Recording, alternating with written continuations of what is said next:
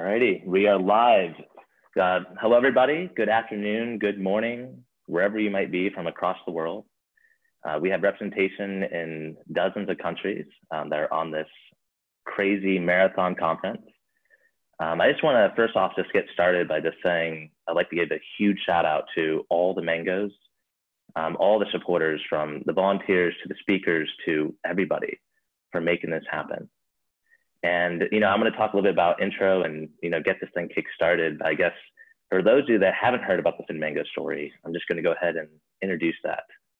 What made me passionate, what got me involved with this financial education, this financial inclusion world. So my story started when I was really young. I don't know what it is, I was just always fascinated with money and about saving and not spending. A little bit the opposite you'd think.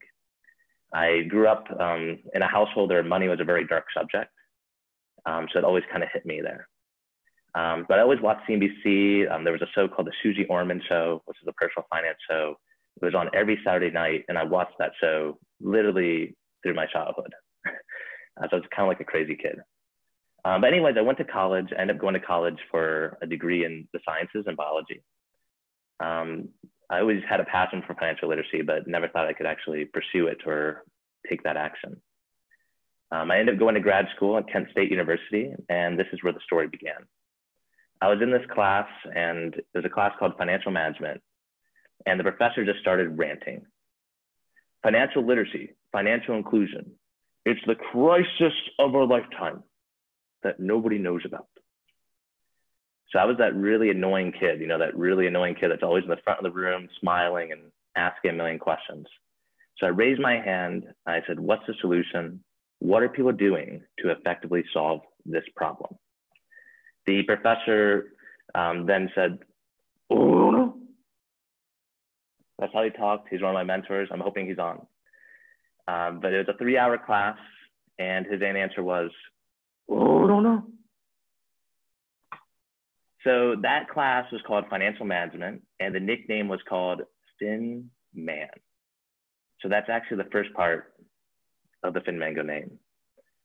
The second part of the name came from the fact that whenever it comes to money, whenever it comes to understanding, how the world works financially, I've noticed that it was always a dark subject. From my own household growing up, where it was just never talked about, to go into college and hear my friends having no idea about student loan debt, nothing about credit card debt. They knew nothing. And that's when it kind of hit me. I never had a personal finance class, never had the option to even take one. And that's where, it's just crazy because it's such a dark world and people don't like to talk about money. And so when we was coming up with this name, I wanted something bright, I wanted something colorful, energetic to break into that darkness. And what's better than a mango? So it's the most popular fruit in the world. It's so bright, colorful, and it has so many colors. So anyways, FinMan plus mango is FinMango. So that's how the name started. They launched it in November 2016. Had no idea where this was going to go. I just knew I had to do something. I knew I had to take action. So I just started. We started in Canton, Ohio, which is where I'm at now. And we had this inner city program called the JRC, which worked with kids after school. This was November 2016. It was such an awesome experience. We launched and we just started posting on Instagram, posting on Twitter, posting on social media. And then we had an organization reach out to us. This organization was from Togo. I know we have quite a few participants joining in right now from Togo. And at the time, though, I had no idea where this was at. I was actually assuming it was going to be a Nigerian prince scam. So I had my Snapchat ready, just to kind of film and take, document this, whatever's going to happen. And I get on this call with what ended up being one of the most amazing people I've ever met in my life, Jeremy Pamizzi. This guy was so passionate, just like myself, in making a positive difference in the lives of others. And what he noticed firsthand was that financial literacy was a big piece in improving the quality of life. He was working in this rural community in Togo called Habu. And they didn't need money. They didn't need, what they needed was support. They needed resources. They needed financial literacy, financial management resources. And so, we got to work. And what's even more crazy, there's a city in northern Togo called Mango. And so there's a lot of relations. But anyways, that's how the story began. And we just started. And we just kept on going and going. And, remember the next step of the story, I got invited. I don't know how I got invited. Somebody just saw us on Instagram or something. I got invited to speak at the University of Akron to 500 high school kids in May 2017. And I go to this event, and immediately when I walk in, I hear this older gentleman just ranting. FinMango, this organization is awesome. I want to meet them.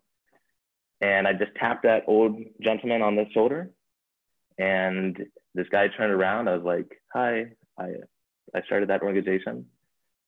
And that guy happened to be an individual called Bob Gillingham, or as many people tuning in, or if you see on our website, Mango Bob. It was kind of a special moment because we both had this passion, and it was undeniable. So immediately after that conference, we both talked, did all our things, top students. We immediately connected. I went up to, his business, and we just started talking, and it was like a best friend right at that moment. And that's when it really hit me that, when you're doing something, you can't do it alone, and you have to find the most passionate people around you, and that's how you can build everybody up.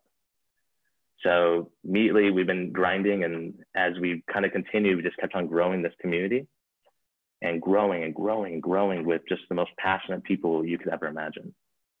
And looking back, it's just extremely humbling and really crazy. But anyways, I'm just gonna stop talking about that. I've had no time to prepare for this. We've been grinding here at FinMango for nonstop for 2 weeks to put on this crazy marathon conference. And I just want to give the hugest kudos and shout out to all the Mangos again, from the tech support to everybody that got involved with this to make this happen. And again, I apologize for having this be the worst keynote in history. We literally were working on tech issues right up to noon. But that is my story. So I just want to welcome everybody to the Extravaganza event. Welcome to this world stage, and I hope you enjoy it. So I'm going to go ahead and log off, and we'll get ready to bring on the next panel.